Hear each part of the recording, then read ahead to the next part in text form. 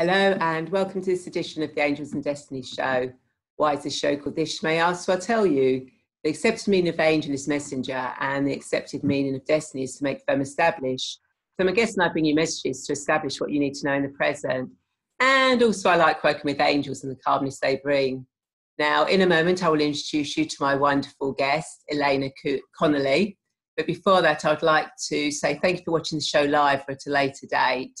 Although this is a recording today, so it's not quite live, but it does mean a lot for both Elaina and me to connect with like-minded women.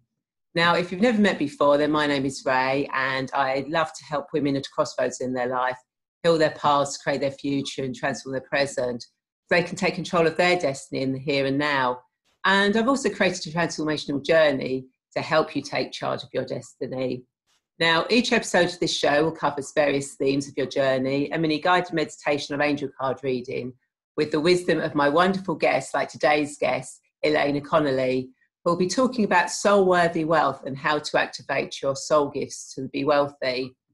Now, Elaina is a devoted reader of the Akashic, an energy healer, a Karmic Clearer, and she represents an infinite team of light workers to be at your service. Now, she started helping women nearly 30 years ago to find well-paid work and training women in new cutting-edge technology, which 30 years ago was pretty amazing. Now, after taking a break, Elaina followed her soul goal and manifested jobs with ease, always challenging herself to follow her intuition, but realised that we are more than our jobs, minds, bodies and feelings. We are souls with an abundance of energy waiting to be called. So she created Soul Worthy You for wealth creators and smart spirited souls like yourselves who want to connect with all things Akashic, manifestation, law of attraction, spirituality, metaphysics, mindset, wealth, money, life, coaching and online business. And with testimonials such as, my life is finally mine, that I'm no longer blocked by forces, that my soul got entangled in previous lives. I can use my gifts and strength of my soul's true nature to realise my goals and improve the lives of others. And Elaina is by far one of the most talented and compassionate healers I've ever had the honour of working with. So without further delay, hello Elaina and welcome to the Angels and Destiny show. How are you today? I'm great. Thank you so much, Ray. Thank you for that really warm welcome as well. I'm remember my stuff. Exactly. You know, sometimes we need a bit of reminder. Reminding. Yeah, I was like, oh, yeah. I do all of that. Exactly. You know, sometimes we do forget that. Yeah.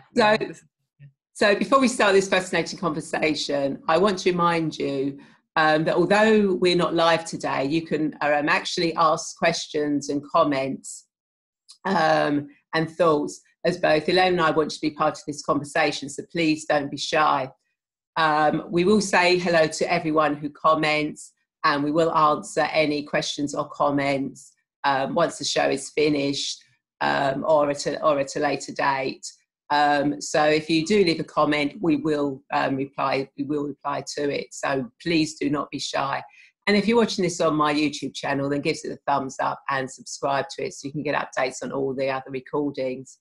So Elaina, why don't you tell us more about yourself and how we can activate our soul gifts to be more wealthy?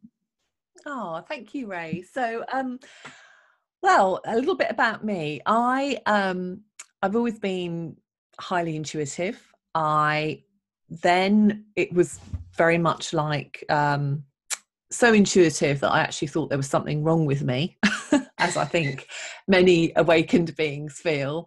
And so strongly intuitive, it actually got me into trouble in a way that I would often, say something to someone from a purely intuitive level, and they would like look at me, kind of like square up, all strangely, as if had someone been gossiping about me, and I would have thought we would have had a conversation, and they would have said, whatever it is they would have said, because how would I know what I know? And that was quite isolating, actually, because it was quite difficult to connect with people and be very present. And then the other thing as well is often the other extreme was people would often confide in me, some really certainly some of the people who have confided, which I would never break a confidence, you know, of an individual, but, you know, things like one, and this was like years and years ago, she said she had been, and this was before it was talked about openly, but she had been raped as a schoolgirl on her way home from school in the park. And we were having like this kind of like quite a jolly evening or whatever, and quite a lot of wine had flowed. And then she shared this story, and I was like, oh, and that happened a lot. A lot of women, I have to say, more so than men, but a lot of women would confide these really traumatic experiences that happened to them. And I wasn't quite sure what to do with it, apart from listening and, like, you know, obviously really my heart would go out to them. And it was a problem, because either I was sort of saying things with people and they were like, oh, how come you know that? Or they were, the other extreme was women were confiding their deepest, darkest secrets. And I was like, well, I don't know what to, like, am I meant to do? Is this like, does this happen to everyone? So I actually found things very difficult and quite isolating, because I was never quite sure what was going to happen. So anyway, I have been through, I think, the awakening process. We often think we'll just go through it for like a stint and then that'll be it. We'll be fully awakened and, you know, we won't have to do, there's probably not much more we've got to do, you know, because we've connected with this realm or that realm. And what I would say to anyone watching this and in your community is that it's constantly evolving. And even for myself, I've been connecting up like now to the 16th dimension, you know, so it's constantly evolving. And I mean, that's the fascinating part about it. Another big issue at the moment is that our consciousness and our spiritual evolution is accelerating at a pace of knots. And for many of us who have been doing this work for a little bit, you know, it's not as we thought it would be. So I think that's the other thing. I think a lot of us start off with, you know, maybe like something like The Secret. I know that woke up a lot of people, you know, which was, I mean, it's great. It's a huge door right now, you know. But honestly, just as you think you might have arrived, there's going to be something else, okay? So I think it's very important that people connect in community. So like Ray's got her community, I've got Soulworthy Wealth and Soulworthy You on Facebook. And it's very important that we have that sense of community around us, because I read the Akashic, so I'll explain what the Akashic are and explain why community is important. So the Akashic sits at the 5th dimensional level. It's your soul record. It's where your soul is. And it's a record of all your incarnations, all your thoughts, all your feelings, all your actions in those previous incarnations. And there's no such thing as time in the Akashic. So it's big. And to be honest, I was accessing it without realizing I was accessing it and being very, very overwhelmed for good reason. In the Middle Ages, the Akashic records were closed off to humanity. So Akashic is actually a Sanskrit word. We might not have called it that in the Middle Ages, but it was closed off because people were using them for negative reasons. So then a few decades ago, Edward J. Casey, he opened them up. So he's quite a famous reader. And then in the more recent years, people are like, it's growing. So the Akashic is going to become more and more relevant in people's lives. It's not about your past life, but it's about what's happening now. And why I say to be in community. So what happens is, as your consciousness rises and you start to connect with, you know, light workers like Ray or light workers like myself, you know, you might have an angel card reading, or you have an experience of angels, or whatever your experience might be of the nature spirits or starseeds or whatever it might be. What also ends up happening is that time doesn't mean as much as it used to mean. And how does that play out? Well, people say, oh, time is an illusion. Well, it is, but it's one all the soul groups we all agreed to and signed up to as part of our human experience. So it's very important. But why it plays up in our journeys is that we can end up living unconscious patterns and old karma. Now, good karma, of course, that's great. But what's happening for a lot of light workers is that as we rise up, our consciousness rises, we're actually hitting up against and we're pulling down this old karma, often negative karma, that we think, well, why has that happened? I see a lot of very disempowered light workers. And often some of the things that I say are almost like heresy. They don't go down because I'm like, we've got to move on. You're not going to stay where you're going to stay. So what's going on as our consciousness rises, it will carry on rising. It's accelerating. It doesn't stop. There are a lot of light workers who awoke, as it were, I don't know, maybe 30, 40 years ago. So kind of like this older kind of crew, as it were. And this is what someone told me from a very well-known publication that's internationally renowned. She was just chatting to me and she said, there's an issue between this older light worker crew and newer awakened souls. Because what's happening is that the older crew, now not everyone, but some in this community haven't actually progressed. They've stayed stuck where they are. Yeah. Now, what's happening now is that we've got a lot of, and people who are like younger than me, younger than Ray, are waking at higher levels of consciousness than even we are. And they're like, what is going on here? Because it's very difficult for them to find mentors. And there's a lot of what I would call spiritual hubris. It's a lot of so I'm not saying everyone in that, because I've had a lot of, amazing teachers who I would thoroughly recommend. However, if you are in that community, it's like your consciousness will carry on evolving. The other thing that's happening is we're able as well now, we've never had this experience before. Really, we never have. Sometimes people say, what about Egypt? Well, that we are not living in Egypt in those times. We are living in, the early 20s, early 2000s. This is unprecedented. In terms of that, we have this high level of consciousness as women in particular, which is really my thing.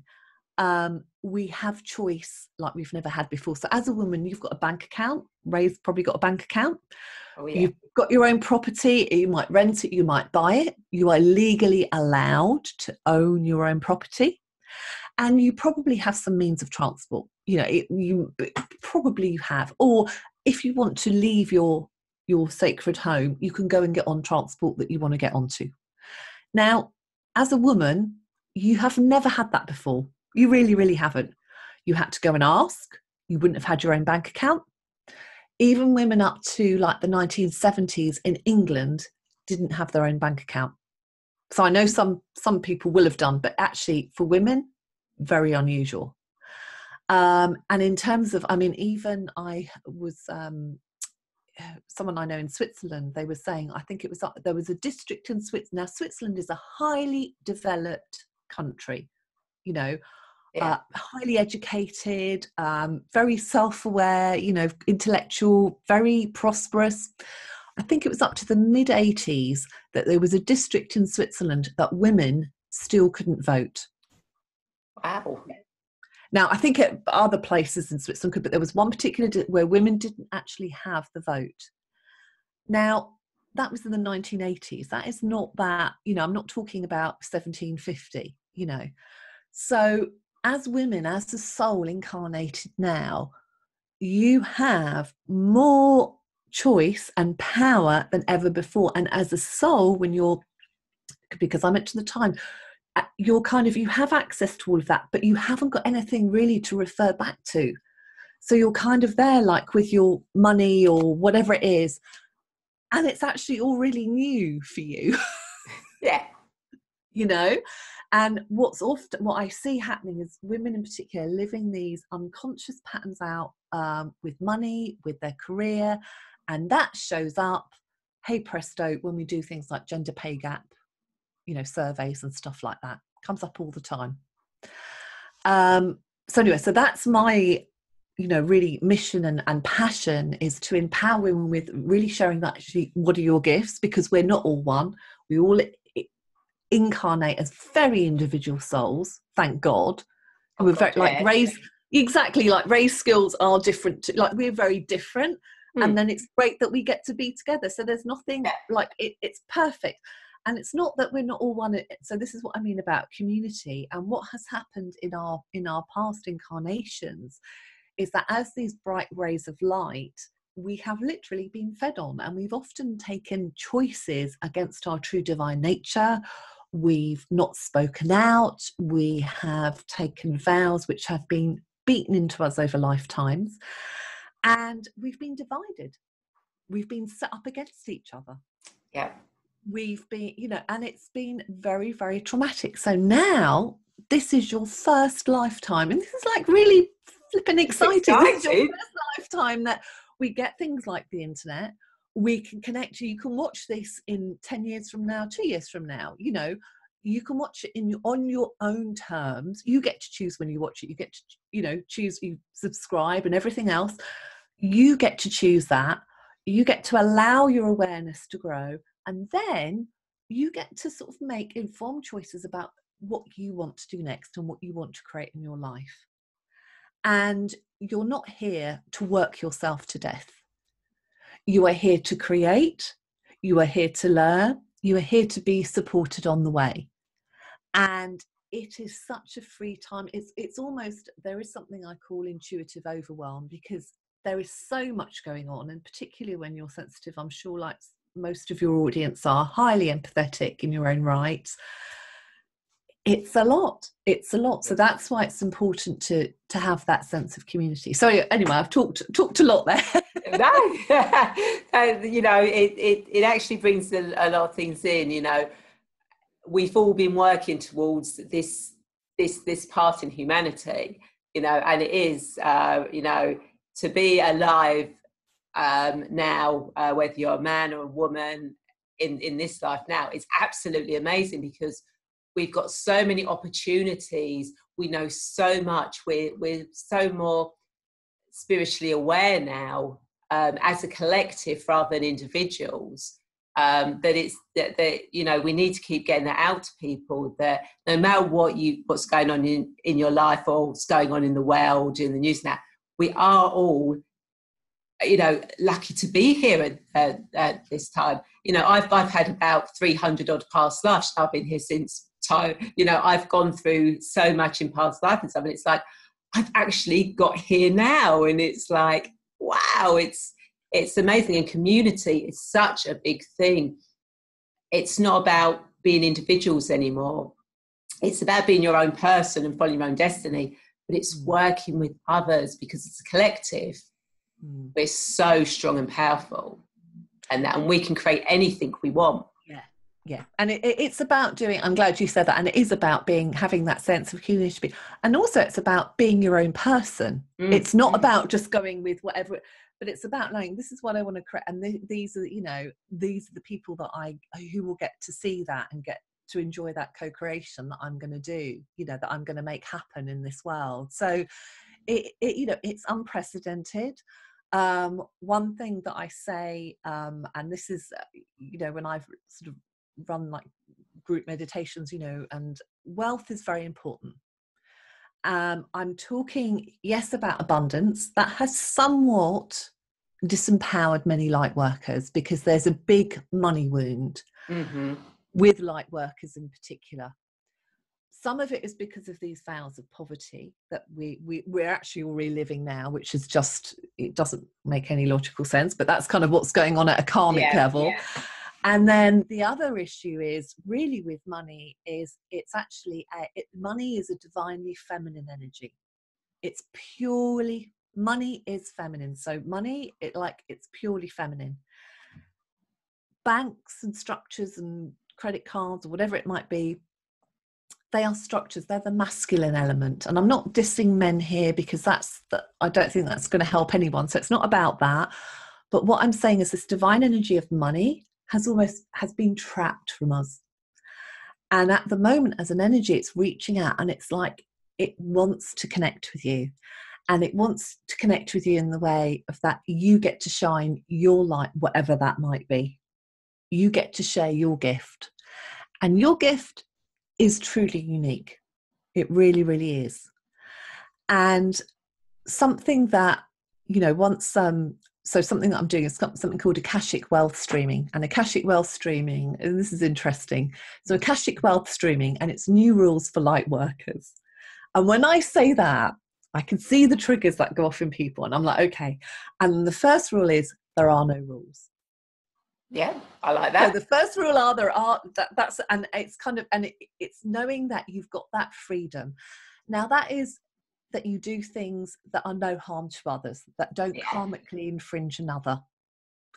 So that is respecting the other person's will, the other person's point of view, that you're not karmically hurting them from an emotional, mental or physical perspective. It's very important I make that clear. And Akashic wealth streaming is literally, I've got guides as far as the eye can see in the Akashic, if you can imagine that, who I'm part of the Melchizedek priesthood, and part of what they want to do, so I'm very adept at working with energies and so on, but what they want to do is they want to connect light workers to this energy of money. And so that, because there is actually all this money around and available, but it's being kept from us by some of the choices we've made in past lives. And now you get to make choices in alignments that share your soul gifts, that you do some stretching. So some of it might not feel very comfortable. But you get to stretch your goals, and you get to share with others. And, you know, like I was saying to a group the other day, like, can you imagine if all of us watching this now, if I was a billionaire, Ray was a billionaire, everyone in your community were billionaires, can you imagine the impact we would have on the world, the influence we would have, not just because it's money, but the people that we would become in that wealth creation process, and the influence that we would have on the education system. Yes. On how we produce our food, on how we look after our environment. We would be insistent, I am sure, we would be insistent that we use and create sustainable energy. We would be insistent, as these very powerful people in the world with this huge buying influence, with this huge influence and this huge impact that we've already made sharing our gifts, we would be insistent that we really look at this issue of plastics and nanoplastics and microplastics in our oceans. We would be insistent. We would not put food into our mouth that had plastic in it. No. So can you imagine? So this is what I mean, this subject of, and it is money. It's not just abundance. A lot of what's happened, abundance is great, and I wish it on everyone. I have had very abundant times where I've been financially very, very poor. And I've had times when I've been financially very wealthy and not felt very abundant. Yeah. Yeah.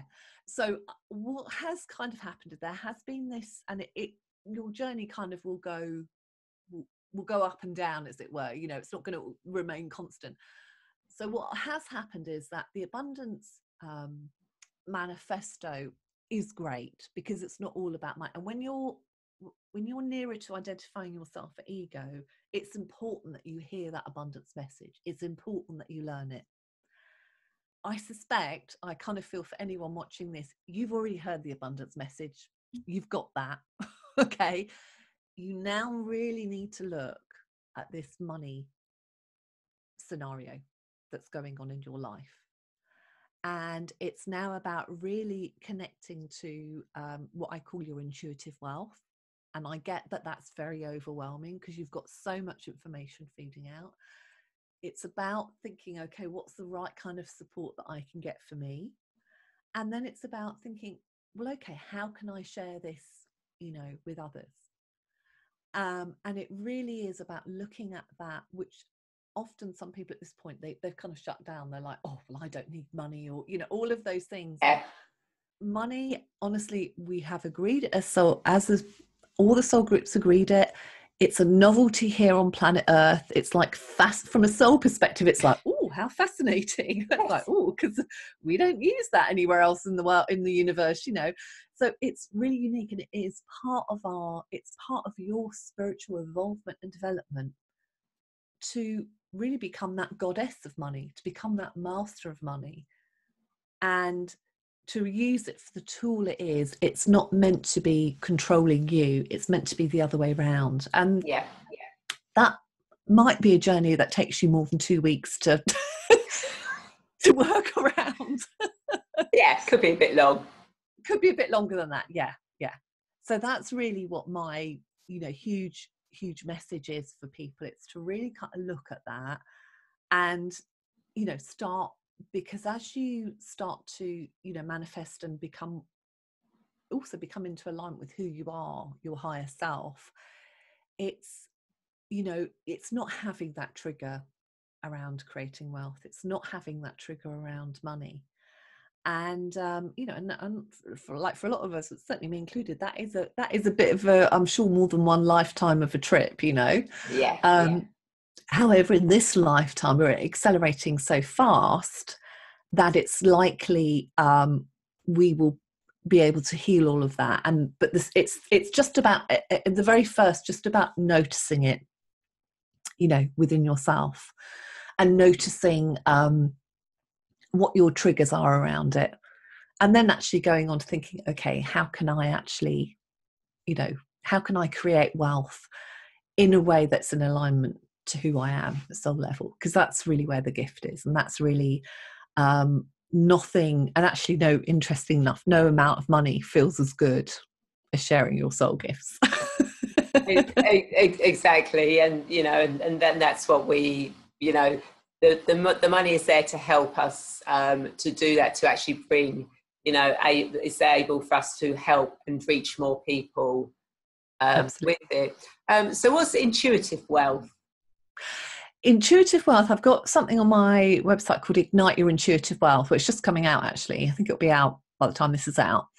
And one issue that I see a lot of, and I have absolutely, and there are days it still happens now, is having our intuition being so switched on like it is now. It's great because that's what we've been striving for. And yet at the same time, it's very overwhelming because you've got so much information coming through.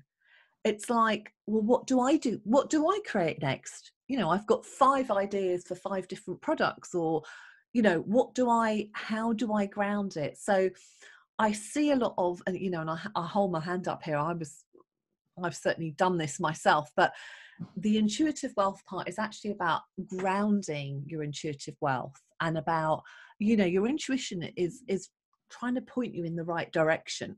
If you're watching this, then listen, like, this is a direction your intuition has called you to, tuning into Ray, like connecting with Ray, and so on. Your intuitive wealth is actually, it's this voice that you have wherever you might say it's from. It could be your soul, your higher self, directing you towards, like, actually, this is how you can create money in your life. This is how you can create wealth in your life. This is how you're going to grow and learn and stretch. And this is the positive impact that your wealth can actually create for you, but also for others, which is what I find most light workers, that's what they want to do. They actually want to create, money and wealth because they actually want to share their gifts with others more readily, and lift them up too. So that's really what intuitive wealth is about. And I've got a meditation, it's called Ignite Your Intuitive Wealth, and it's all about connecting those dots for yourself subconsciously. And it's about knowing that it's okay. It's okay to do that. And it's really unleashing this power that people have been, even now, people are keeping a lid on it. And yeah, you can just you don't need to keep the lid on it anymore. Yeah, no, you can kind of like let it out. To shine your light. And that because, and again, it's like in this day and age now, we don't have to be afraid of shining our light, or being who we're supposed to be, because it's more accepted compared to years and years ago. Now there is so much more that's accepted in life that is absolutely amazing. Yeah. And I think, as you know, something that I learned as well, I think there's I think the art of discernment. So you can discern who you have your you know, your conversations with. It's not that you're hiding anything from anyone, but you can discern, like, actually I'm going to have, you know, for instance, if you're having a conversation with Ray, then you could really talk about angels and blah, blah, blah, you know, perhaps with your, you know, your manager at work, or maybe you can't have, maybe you could have those conversations, but maybe I used to have them. Yeah, exactly. Well, yeah, so, but you know, so maybe that's not the, you know, that's for them, that might not be the subject of choice, you know. So it's about having that, knowing that you can speak, and then if you ever find that sort of thing, oh, I don't know, just think, well, that's just some discernment that's coming on your part, that you don't need to go there with others. But we're in this such a rich time where we can, you know, and certainly all the other, you know, our guides from many different dimensions, it's really, you know, they're watching us with fascination for what we're doing. They're watching us from this perspective of, you know, wow, like they think like we're the magicians, you know, and it is quite something to incarnate into this third dimension. It really is, even though, and I've had these days, so I'm not like Pollyanna here, because I've had those shitty, crappy, dark days. We've all had those. Yeah. Even on those days like that, it's like, you know something, one, you're not the only person to have a shitty day, and secondly, it's like, it's okay, just give yourself some space, whatever that looks like for you, you know. And the other thing is, you might not want to get help there and then if you're having that kind of bad day, but there is so much help out there, there's so much support, there's so much information, that now you will always get to choose. And maybe all you can do is, you know, listen to a song that you like, you know, it doesn't have to be fix yourself all in one afternoon. It can just be a little thing that's going to work for you on that day, you know. And it's something, you know, that I think everyone should be aware of, you know. Even when you're doing spiritual work and, you know, you're kind of like very far, you know, advanced in it, etc., you still need to have those times where you go and you know, speak to somebody, or you get the healing or the guidance for something in your life, because we don't know all the answers ourselves, again, which is why community and it's so important, because you can connect with so many people, and even people doing the same work as you. So, you know, it's not a competition, you know, anymore. It's kind of like you can go to those other people that do the same thing as you do and get help from them, and they can do the same from you, because you'll be attracting different people to you, but you've got that support network. And I think that's quite important. I think that's where we're moving to now, is that people that are healers, work with the light, spirituality, are now starting to go, actually, we don't need to be separate. We don't need to worry about the other person, because we can all create the same thing and be support to each other. Mm-hmm. And you know, even so, I mean, I don't want to say, to some extent, those who are watching this and those who have awakened, you're still somewhat in the minority on the planet. So there's plenty of room for you. There really is plenty of room for your awakening, and there's plenty of room for you and your gifts. There, you know, there's all the space there is ready for you. It's infinite. How many billions of people are there on this planet? Yeah, it's a very popular place to incarnate at the moment. And people are still, so definitely there's a strata of young awakees, as it were. And then there's definitely a large majority who just still aren't there. And that is fine. They are just as divine beings as those who have high levels of consciousness. It doesn't mean to say we're better or they're, it's just sometimes we talk different languages, as you know, energetically, perhaps that's what's going on. So yeah, and it is, you know, to incarnate on Mother Earth, it is just it's a very unique experience, and it's an experience that your soul has longs for and wants to revel in. And there is this something else I should say. There is the law of polarity, which is like the contrast is sometimes how people refer to it. And that is really not that it's never not active, but at the moment the contrast seems very extreme, so that's not anyone's imagination. Is just like, on one side it's like, oh, how beautiful, and then the other's like, oh my god, that's so dark. That's kind of where we are energetically at the moment as a collective consciousness, and the most important thing is for you to know that you're all right. You're more than all right, actually. You're absolutely a generous, gifted light worker. However, and you might not be a healer as such, you might have a role somewhere. I don't know what it might be. But you could be the most perfect teacher for children, working in a nursery, but you bring your gifts and talents to help those children develop into what, even a canteen. I don't know if they're still called canteen ladies. Oh, dinner ladies. Dinner ladies. Yeah, I love this. I love the skin on the custard. They'd always save it for me. I was one of those weird kids. I love the skin. It takes me back to my childhood. But even then, that can be a gift as well, because you're interacting with that child, and you could be bringing light and energy and happiness to that child that may not have that somewhere else. Yeah. And I think that's the other thing, sort of like knowing inside that you're this light work, and you might be public about that. You might want to be private. That's your choice. That's always a good choice. Your choice is always the best choice you can make. What I would say is to really respect that about yourself. Respect that about yourself, that you really are, and respect it. It's very and that space that you hold, particularly as women, that space that you hold for others, you don't know, you might have, your words that day doesn't mean for people to step over you now or walk all over you.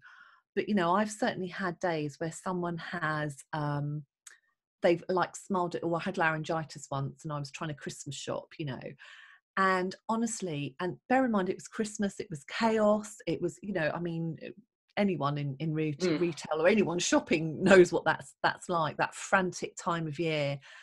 And honestly, every single assistant was so lovely to me. And I went out sort of thinking, I really don't feel like doing this, but I have, because of the time, there's a deadline and all of that. And so though everyone was like so lovely and kind to me, you don't know what that little gesture of kindness might be. It might be letting someone go ahead in front of you in the traffic. It might be just holding a door for someone. It might be telling someone that, I don't know, their label's hanging out, whatever it might be. If you come from that place of, you don't know how transformative that could be for the other person, to know that they're seen and heard and that it's okay, because we're all going to have times of vulnerability in one way or another. And for someone to show you that little bit of kindness, or that just goes a long way, and know yourself, respect your gifts, because they are valuable and you are valuable. And there's a group on Facebook called Soul Worthy You, and what I say to, certainly when I'm leading meditations, like you are so worthy. You are already worthy. You don't have to go and prove anything. You are already so worthy of whatever you desire, what you dream. You are so worthy. It's just about sometimes it's about allowing your ego to catch up to that. That's sort of the connector. Yeah, it's absolutely brilliant with everything you've said today, and it makes so much sense. Now, as usual, when I have a guest on, I like to ask the guest whether they would like a angel card reading for themselves and those watching, or whether they would like a guided meditation. So, Elaina, what would you like me to do? I would love an angel card reading for everyone watching. Why not? Why not? And you as well. And me. Oh yes, of course, me. And you. Yeah, gotta have you as well. This is good. Oh yeah, you've got to have the reading as well. Now, as some of you may know, when I do angel cards, I actually do it for what you need to know for your highest good at this moment in time. I'm very much for everything being in the present. So although I work and do past life regression and I do future life progression, they are all tools that I use to help bring you back to the present. So if you heal your past, you don't worry about it, so you can be fully present. If you know your future and what's happening, you're not worried about it, so you're fully back in the present. So everything I do is for the present. And with angel cards, again, it's for what you need to know for your highest good at this moment in time. So let's just see. So what does Elaina and everyone who's watching this show need to know for their highest good for this moment in time? What does Elaina and everyone who's watching this show need to know for their highest good?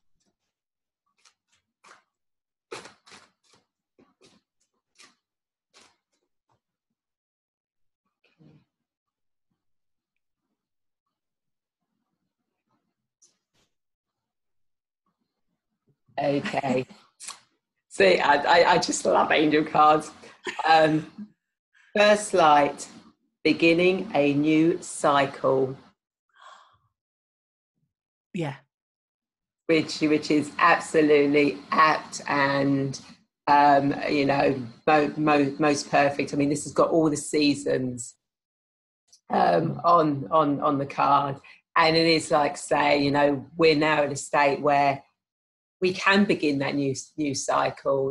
This is an exciting time to be now, and any new projects that you've got going or that you're starting are actually going to be turning out pretty good in this. So it's absolutely amazing. So so that new project and that is well worth taking off. And for those watching, any new projects or thoughts or ideas that you're thinking, do it. The card is saying, go ahead, do it. That is because I'm just about to go. I was just this morning. I've been doing it for a while now, but I've just recorded the Goddess Monitor, and this is about really connecting women for sure, but really everyone to this divine feminine energy body. And the other thing is Akashic wealth streaming, and I'm like, as much as I'm guided to do it, and I 100% believe in it, there is still, I am a human being too. There's still this part of me is like, I'm really vulnerable out here. So thank you, Ray, so much for that blessing. Okay. That's okay. That's what the angels are saying. So you've got your confirmation. Thank you. So Elaina, before we go, do you have any insights or a last thought to leave people who are watching?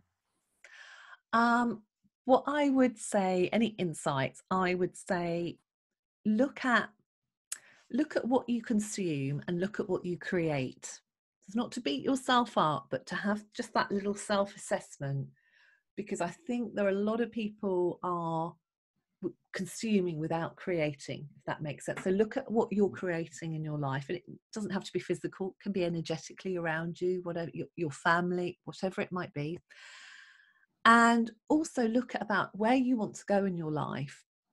And one of the sometimes it might not be easy, but one way to get there is actually by getting support as well. So look at how are you asking to receive that support in your life, because that's something for me in the last year. I've been more open to that, and it's changed things for me hugely. So that's really what I want to pass on to other people, and that's what Ray and that's what our work is all about. So it is, very much supporting people on their journey so that they can spread their wings and they can go on and inspire and help other people and support other people as well.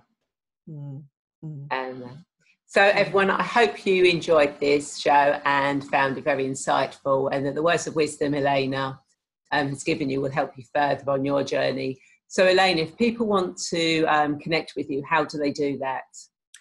The best way is to go to, I'm on Facebook, so I have a Facebook page and a beautiful Facebook group called Soul Worthy You, which is completely free. I share lots of information in there. Very welcome to join that.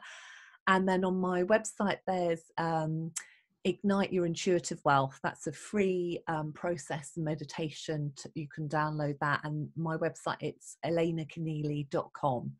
So I'll send you the link, Ray, and you can share that at some point. Information.